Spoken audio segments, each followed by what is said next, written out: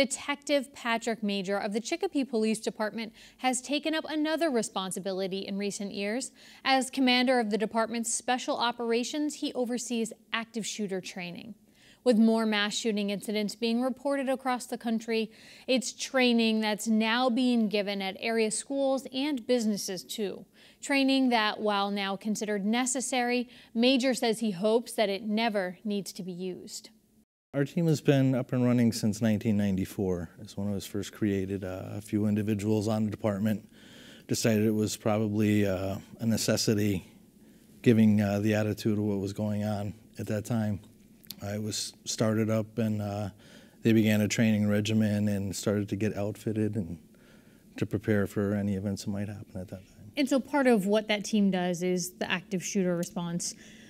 Within the department, what does that look like in terms of training? How is it different than typical training that a police officer might receive? We receive yearly training, and our department has incorporated it through our training office. They've set up training situations, to gear us for what might possibly happen during an active shooter event.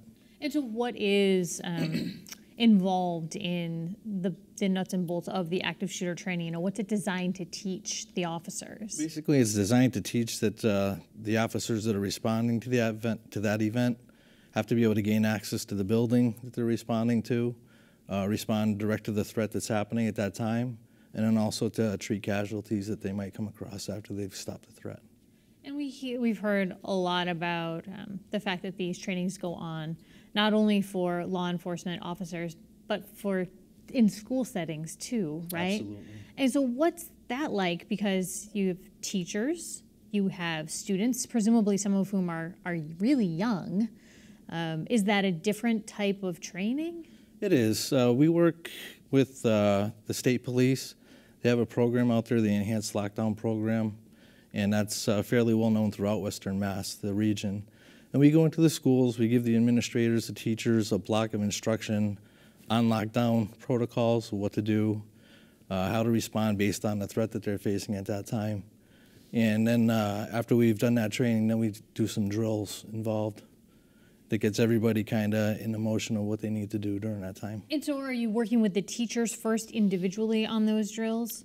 And then bringing in the students too? We work with the staff. The students don't necessarily partake in the classroom portion of the instruction, but they do take part in the lockdown drills, and they're instructed by their teachers or paras on what to do during those events. And so for younger kids in particular, I'm thinking, the kindergarten age, maybe through the 4th or 5th grade, what are you saying to them? Because I imagine that can be very scary for some of those kids. It can be stressful, but when we go in and do the lockdown drills, we go in there very, very low key, professional. We have our normal uniforms on, our soft uniforms on.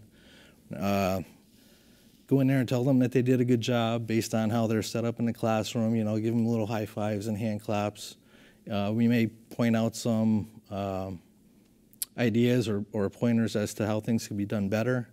But the kids themselves are actually very receptive to the training. And is it largely teaching them where to hide? Are you teaching them to evacuate the building? Is it a mix? It's a mix of what's going on, and it's all threat dependent based on if there was a hostile intruder coming into the school, where they might be located. There's different responses that could be applicable to that situation. We do tell them basically, you can barricade or hide within the room that you're in. If you can evacuate safely, you can do that as well. And we also kind of teach the staff what we call a targeted aggressive response, which is, we like to refer to that as a last response. If somebody's coming into their area and they don't have a choice to get out or to barricade anymore, then we kind of give them some hints as to what they could do. And so what is that? Are you teaching them to fight back? If it's to save their life, yes. And so how have people responded to that? Are people reluctant? Are people? We get a wide range of response. Some people, we get that deer in the headlights look, but it all comes down to conditioning and training. Having a plan, training that plan, and drilling that plan. You can't expect somebody to be able to react in an instance if they haven't trained, if they don't know what to do. That's where we get that fight, flight, or freeze response. And we don't want them to freeze. We want them to have something, a thought process going on as to what they could do at that time. And how often do you recommend that people hold these types of drills? Because I imagine there's a balance between wanting people to be prepared, but also not scaring people unnecessarily. True. On average, we drill at the school twice a year. May not always be lockdown drills. We do evacuation, relocation, reunification training, and we plan to do those drills as well mixed in. So it's part of their annual safety response that the schools have that's put out by I believe, the Department of Public Safety. No different than fire drills or bad weather drills. This is just getting added into that mix as well. Yeah. And are you seeing more people reaching out to the department, whether it's businesses or even, I could see a family saying, look, we have a fire emergency exit plan at my house. Should we also have something for an intruder? We haven't seen so much individualized requests for that, but we do recommend people have an emergency plan, whether it is for the fire, like you said, or to have an intruder coming in their house. At the basics, it should just be know where to go, maybe have a safe meetup place, who to call, instruct especially young children how to call 911, and basic ideas like that. Back in March, we saw Chicopee Police and others in the area respond to several threats that students had posted on social media. How are you patrolling things like that? Because it's, years ago it may have been a phone call that someone might have placed, but now you have, in addition to that, the added social media element. How is that policed? It does make it difficult. The school department themselves, I guess the best way to describe it, they have like a sniffer software program that kind of scans through different social media networks looking for possible threats against specific areas, different schools. If they receive something or something pops up on their radar, so to speak, they give us a call and we begin an investigation into it.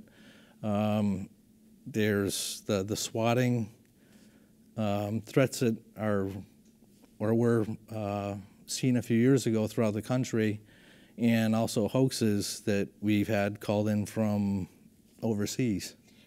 For people who aren't aware, swatting threat, what is exactly behind that? What does that mean? Basically, a swatting threat is an individual calling in a fake threat at a location to get, a SWAT type of response to show up. And we've seen people accidentally harmed Absolutely. As a result of that. So it's something to be taken quite seriously. Very. As we've seen students, high school students in particular, middle school to a certain extent, get more involved in speaking out against school shootings and also calling for more gun safety, have you seen students' reaction to police officers change in any way? I think the response to us, from what I've seen, has been very positive. They show a lot of gratitude, thanking us. We had an incident one of the first days at school this year at Chicopee Comprehensive High School, where the school went into lockdown. We had a massive response, several agencies involved, evacuated the school out to a neighboring school, and then did a relocation for the parents. There was many parents, students, and teachers involved that were grateful for our response. It's something that we don't necessarily like to do, obviously, but it's something we train to do. We want to keep the students, staff, everybody in the community safe. And by training and doing the lockdown drills and becoming more familiar with the students, they start to see our face, they know who we are, and they know that we're there to help them out.